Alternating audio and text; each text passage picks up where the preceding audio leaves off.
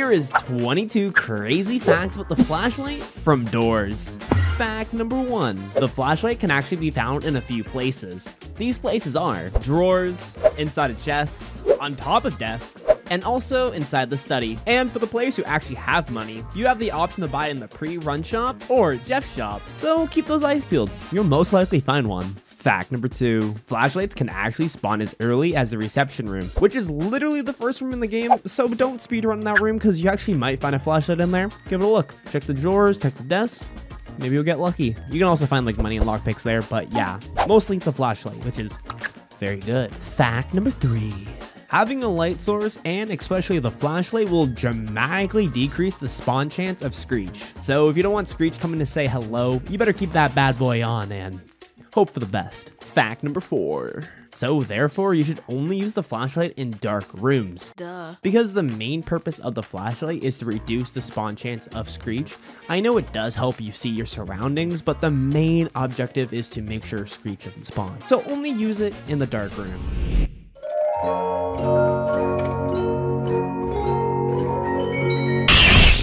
I know, that's obvious, but hey, it's still a fact. Trust me guys, there's a fact in here that you do not know. But before the next fact, can you guys please hit that like button, and maybe if you like, subscribe, because it helps the video tremendously, and we're trying to hit 60,000 subscribers, and hopefully eventually one day, 100,000. Thanks again, and let's back to the facts.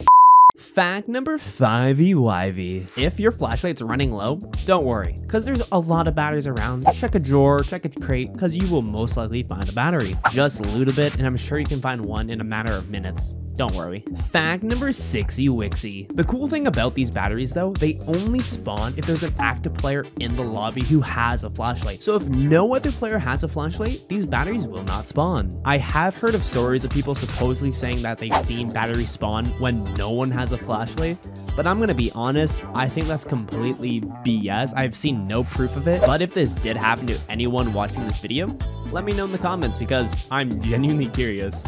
Fact number 7. If you do manage to find a battery, it's going to recharge the flashlight up to 25%, meaning if your flashlight's completely dead, it's going to take up to 4 batteries to fully recharge it. Fact number 8.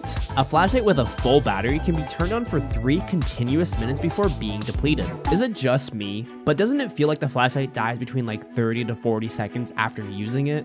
I know I speedrun a lot, so I'm kind of like, sometimes I forget to turn the flashlight off. Sometimes I'm pretty good at it, but it feels like the flashlight dies way quicker than 3 minutes. Maybe that's just me though. How about you? Does it feel like that? I don't know.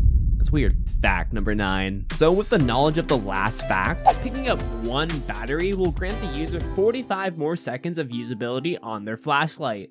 Double digit 10. Unlike the lighter, the flashlight will stay in the inventory even when its batteries have fully drained. Fact number 11. The flashlight allows players to move through dark rooms more easily, lighting up the way in front of you, unlike the lighter which simply provides light to the surrounding area only. And this comparison is literally night and day. The flashlight shows you so much further down the room than the lighter does, and in my opinion, the flashlight makes you feel a lot less claustrophobic, especially in the dark lever room when you're trying to find the lever. Very helpful having the flashlight instead of the lighter. Guys, we need to have a serious discussion in the YouTube comments today. There's basically 2 teams within the doors community. There's the lighter enjoyers, and then you have the flashlight fans. Who's better? I want you guys to fight in the comments. Be as ruthless as you want on which is the better light source, the lighter or the flashlight. Let you guys decide.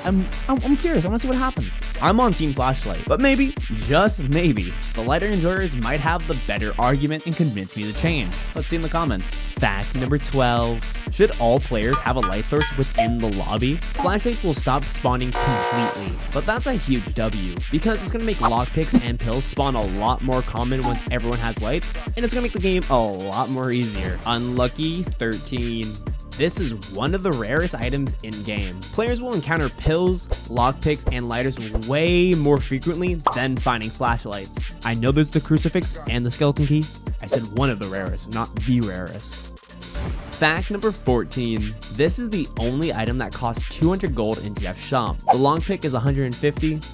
Pills are 150, and the lighter is 100. Number 15. Burger King foot lettuce. I hate this joke so much. Please stop letting me say this. I genuinely hate this so much. Please make the agony stop. Please. Make the agony stop. Make the agony stop. The flashlight costs 100 knobs in the pre-game shop. Crazy fact. Number 16. When a flashlight is turned on with 1/3 power or less, it will momentarily flicker to indicate the low power. I won't lie. Sometimes when the light flickers, I think Rush is coming. I just get like startled and a little scared. I piss my pants a little bit. Number 17. Further, when it's turned on to 1/8 power or less, it fails to light up at first, causing the player to hit it in order for it to do so. The good old 1-2. The good old 1-2, you know? The good old 1-2. Remember guys, if you have a viewer who hasn't subscribed yet, give them the good old... Remind them and fix them, just like in doors, to hit that subscribe button, because a viewer who isn't subscribed, that's broken, bro. Gotta give it the good old 1-2. I'm going through a manic episode right now. I'm really sorry. Fact number 18. When the flashlight finally dies, the light abruptly shuts off, causing the player to hit the flashlight 2 times, but the light fails to turn on. The good old... Sadly, won't work that time. Fact number 19. When a flashlight spawns in the next room, the previous room has a chance of spawning batteries. That's some crazy door magic, I guess, I don't know. Fact number 20. If somehow the player makes it to the end of the game while still having their flashlight in hand, and it's still having enough power left, they can still freely turn the flashlight on and off while in the cutscene in the elevator. That's a mouthful. I don't know about you, but I can't see when looking for those fuses, so I'm burning through that flashlight within like 30 seconds trying to find like fuse 1 to like 10. That dark in there, I cannot comprehend something on enough light making it to the map. That's bonkers, bro. Bonkers. Fact number 21. The pre-shop item description states that the batteries are not included, but the flashlight will have 50% battery life, which approximately is 1 minute and 30 seconds. So honestly, I don't know what they mean by that. If it's turning on, there's obviously some sort of battery in it. Number 22.